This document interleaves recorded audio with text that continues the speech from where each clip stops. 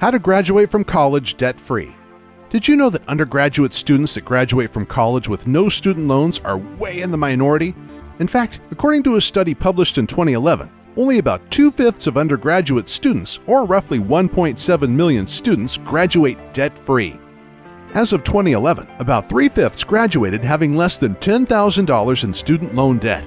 However, this number has increased substantially in the last 3 years, as 7 in 10 college seniors, or 71% that graduated this past year, had student loan debts averaging $29,400 per borrower. So what could you do to graduate from college debt-free?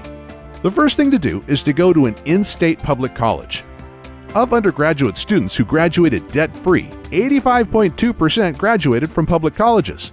And of this, nearly 70% were in in-state public schools. Going to school in-state at a public college costs less because states appropriate money to their universities in order to keep tuition low for state residents. Forget those for-profit schools. For-profit schools have been in the news a lot lately due to some of their practices. One of the largest, Everest College, has been targeted by half a dozen states and the federal government over allegations that it slanted attendance records, distorted student grades, and exaggerated job placement data in its ads. This has led to Everest's parent company, Corinthian College, closing some of its nearly 100 campuses and selling the rest. Beyond this, less than 7% of students who went to for-profit colleges graduated debt-free. Enroll in a 2-year or shorter program. If you enroll in a 2-year or shorter program, you're more likely to graduate debt-free. Half of the students that graduated with no debts graduated from a community college. 1/3 graduated from a public 4-year college, and 61% of students that earned an associate's degree from a public college graduated with no debt. What many students are now doing is going to a community college for their first 2 years and then transferring to a state university. Since most of a student's first 2 college years are devoted to basic or core classes, it makes very little difference where he or she takes them. If you do this, your record may show that you did 2 years at a community college before transferring, but your diploma will have the name of your state university or even a more prestigious college. Choose a low-cost college. If you choose a school whose tuition and fees is less than $10,000, you are very likely to graduate debt-free. In fact, 80% of students who did graduate with no debt graduated from a school meeting these criteria. Another 57% graduated from a school whose total cost of attendance was under $10,000, and 86% graduated from colleges that had a total cost of attendance of less than $20,000. You might have heard the old song titled "Shop Around," and this is especially true when it comes to picking a school, assuming your goal is to graduate debt-free. For that matter, there was one study done recently that came to the surprising conclusion that, in some respects, where you go to college is less important than where you applied, assuming you are accepted. It appears that when it comes to earnings, if you are smart enough to get into a prestigious school like Yale or Harvard, you're probably smart enough that you'll be able to earn like a Yale graduate. Reduce the amount you spend on textbooks.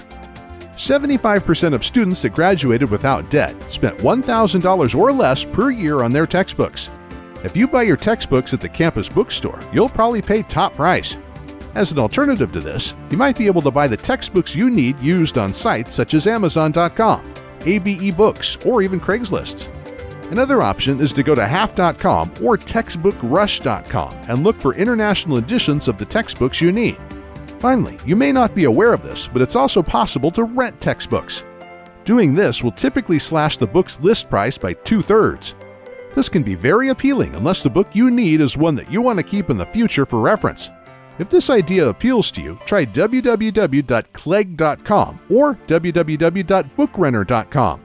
Live at home. If you live at home with your parents, you are more likely to graduate debt-free than students who don't. While you might feel shame to live with your parents, it's better to live at home while you're enrolled in college than to be forced to live at home after you graduate because you have so much student loan debt. Choose your parents wisely. If you have upper-income parents, you are more likely to graduate with no debt than if you don't. Statistics show that 56% of upper-income students graduated debt-free, compared with 36% of low-income students and 45% of middle-income students. For that matter, if your parents have advanced degrees, you are more likely to graduate debt-free because your parents probably have a higher average income. Also, more than 2/3 of those who graduated debt-free got help paying for tuition and fees from their parents. In addition, statistics also show that a small percentage of students that graduated with no federal or private student loan debts were able to do this because their parents borrowed from the Parent Plus loan program. College costs continue to skyrocket. Many students have no choice but to borrow money in order to get a college education. The cost of a higher education continues to do nothing but skyrocket. The College Board's Trends in College Pricing reported in June of this year that the average total cost of attending a four-year public college and university in-state was $17,131. Of course, this included everything: fees, tuition, room, and board. If you chose to attend a public college or university out of state, you would be looking at an average cost of $29,657. And if you want to go to a four-year private college, you'd be looking at an average of $38,589. If you must borrow, hope for a subsidized federal loan. As you can see, these costs echo what we said earlier about choosing an in-state public college or university. Beyond this, if you must borrow money, hope for what's called a subsidized federal loan. You need to be able to show need to get one of these loans, but if you can, you'll be spared from the burden of paying interest on the loan while you're in school. Instead, our federal government will pay the interest for you. How would you show need in order to get a subsidized direct federal loan?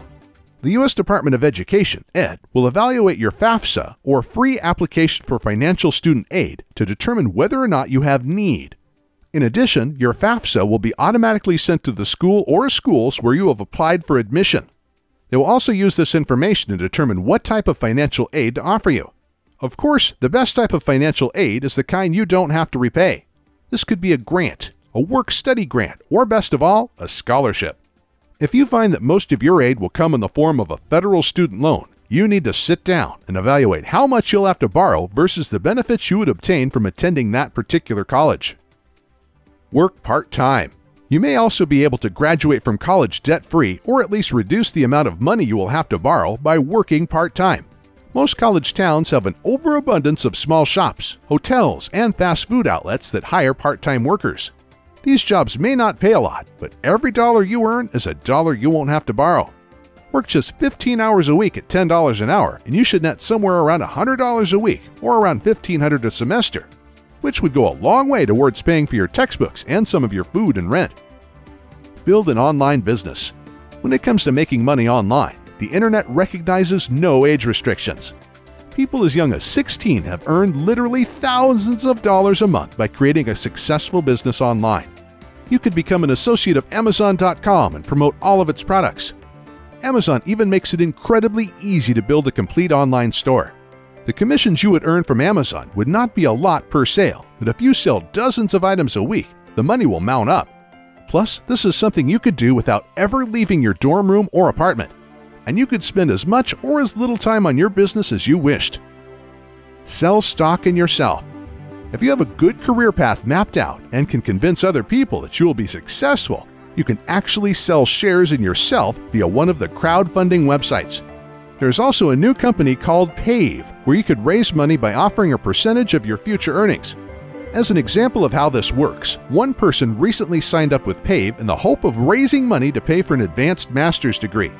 If he raises the $30,000 he needs, he will pay back his investors at the rate of 7% of his salary for the next 10 years.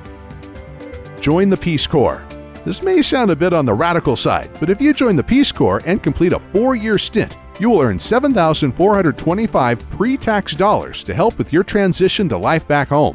Plus, any payments you have on Stafford, Perkins, direct or consolidated loans will be deferred while you're in the Corps. And if you have Perkins loans, you could be eligible for a 30% to 70% cancellation benefit, meaning that a large portion of your loan could be canceled. If you need help with student loans, National Debt Relief offers a free student loan consultation that can help you select the right debt relief program to make your student loan payments easier. You can call 877-795-1977 or visit nationaldebtrelief.com today.